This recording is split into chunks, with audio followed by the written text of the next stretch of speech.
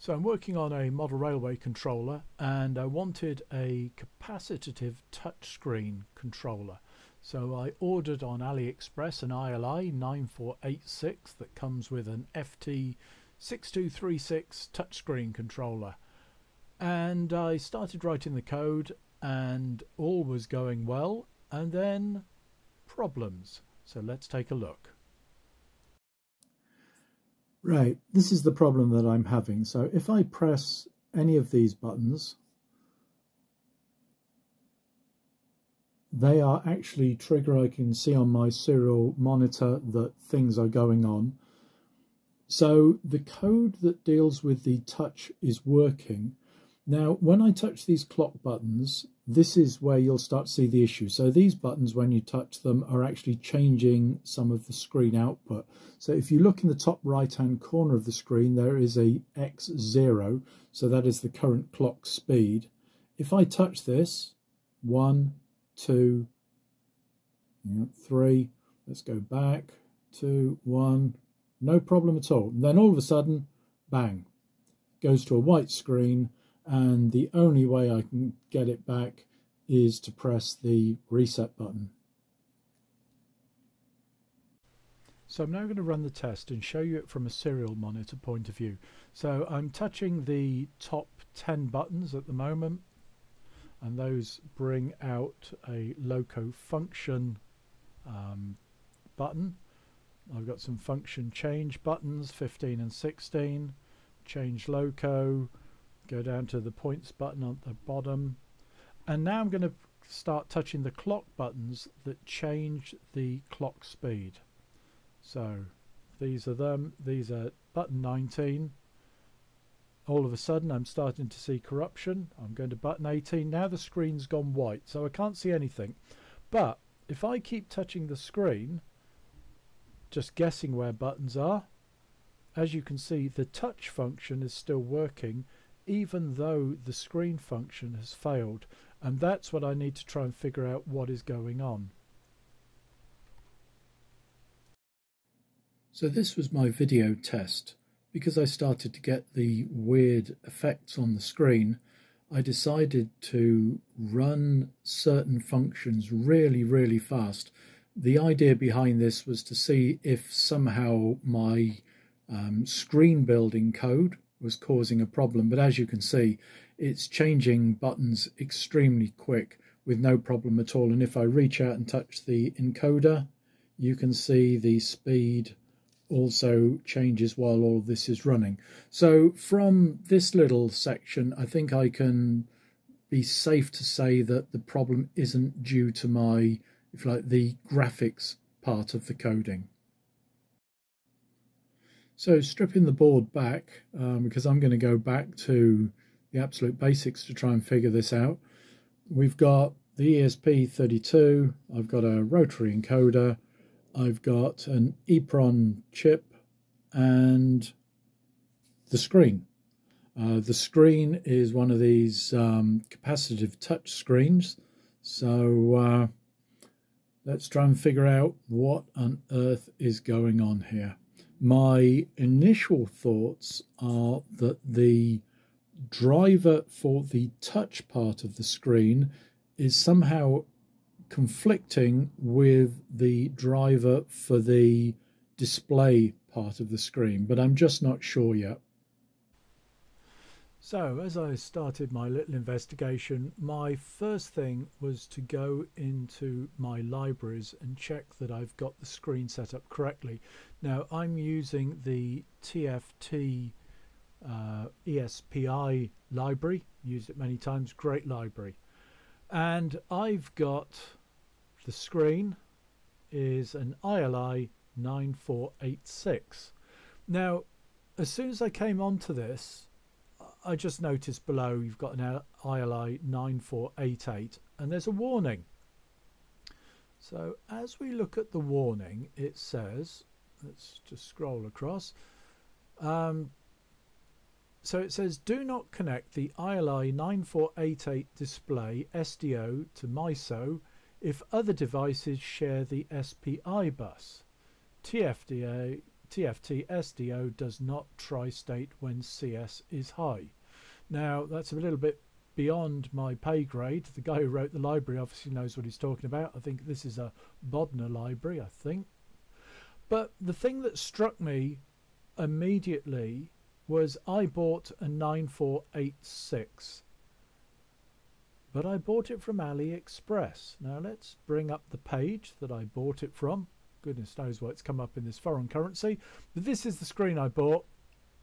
ILI9486 FT6236. That's what I've been working with. However, watch this. 9488 6236. 9488 6236. He says. Now, obviously, there is nothing on these screens to show you what you bought. There's no numbers, nothing's visible. So obviously I'm working on the assumption that I've got a 9486, but how would I know? The pinouts are exactly the same. If you look at the photos, nothing changes. So just looking at that warning, there's that little alarm bell that's going off inside my head saying, have they sent me a 9488 instead? And therefore, because I've got other items plugged in, I could have a conflict. So bizarrely, that's where I'm going to start my investigation. By the way, for anyone who thinks I might be being a bit nasty to AliExpress, this is a project that I did earlier. I bought an ILI9488 SPI LCD screen, and that turned out to be a 9486. So this might be a little bit of deja vu. We shall see. So what I've done now is I've stripped down the whole project to the breadboard, but I've only connected the display side of the screen. I've then made some alterations in my code, as I'll show you now. So the code alterations are absolutely minimal. Before I was using the 9486, and now all I've done is commented that out and I've put the ILI9488 in. And as you saw in the bit of video before, the screen is displaying correctly. So I really am starting to get a little bit suspicious now that I may have a 9488 board. And now I've got to figure out how I get the touch to work with that board. So after some mucking about, I've actually got this thing to work in the most bizarre way. So the clock is now running fine. I've connected some other bits because now that it's starting to work, yeah, I just thought I'd experiment with more and see if I could break it, and I haven't been able to break it. So the solution, well, the solution was quite an odd one. In the driver information, it had talked about not connecting the MISO pin of the display, which connects to pin 19. But if you disconnect that, look at that, the screen doesn't work at all. So that idea went out the window. What I finished up doing was disconnecting the MISO pin from the touch display, and as we can see, it seems to work absolutely fine. I can't break it. I mean, by now, previously, it would be, well, you know, in error. The screen would be all over the place. So as you can see, from my point of view, I'm a very happy bunny at the moment. And what I'll now do is write up the connections so that I can show you exactly what is connected to what, in case you want to follow this example. So as you can see, I've started to make some real progress on this. It's all back in its proper case. For those who have followed previous videos, you'll know I'm a model railway fanatic.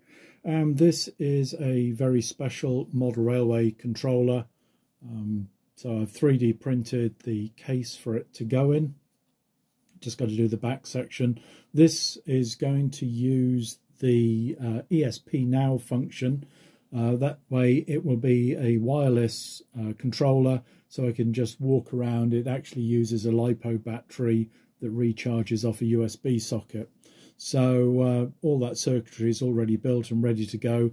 I've just got to build sort of the back of the case and fit everything in. So I'm going to continue with this project, and hopefully it'll be ready in the next day or two. So before I finish, this is the time you want to press pause if you want to get all the pin numbers down. However, there is a link below the video to the Digital Town website that has all of this information on there. So these are the pins as marked on the board. These are the pins as marked on the ESP32 dev module. So if you want to build a project with touch and whatever, you know, this is the connections to use. Also on the Digital Town website, I've got the links to the FT6236 library that I used, and the library that was used for the screen display itself. So I hope that's all been useful to you, and if it is, please click the like and subscribe. I'm hoping eventually that I'll manage to get to the dreaded 1,000 subscribers so that YouTube can start paying for some of the components. Anyway, thanks for watching, and speak to you soon.